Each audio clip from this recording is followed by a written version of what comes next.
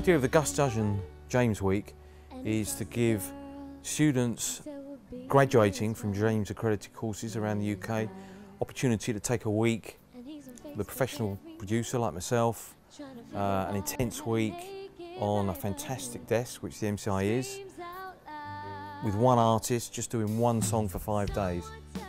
Our sponsors for this week are SE Electronics with their fantastic microphone range, sonic distribution, also look after Rupert Neve and the egg monitors that we've got.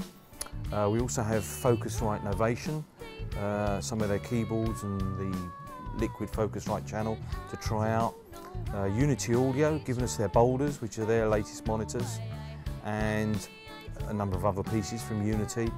And we've been very generously sponsored by Simpkins, a well-known media law firm in London, and we've also got sponsorship from PMI Audio.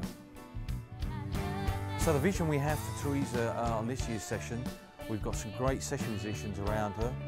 Rather than working with a band, we're looking at putting strings and brass onto the track.